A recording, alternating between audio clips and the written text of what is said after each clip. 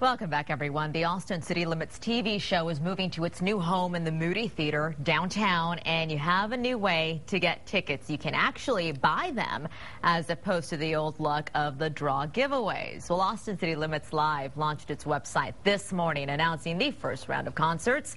Some highlights, of course. Willie Nelson, we called that here, didn't we? Yep. Plays 2 nights on February 13th. Styx. And Valentine's Day. Styx, yes, hits the stage February 19th. You remember them, right? Rockin' the Paradise. What about Diana Ross? Obviously.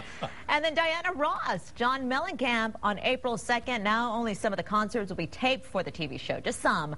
Ticket prices vary, running between $29 and $79 a piece. How's that for a lineup? I've seen 3 of those 4.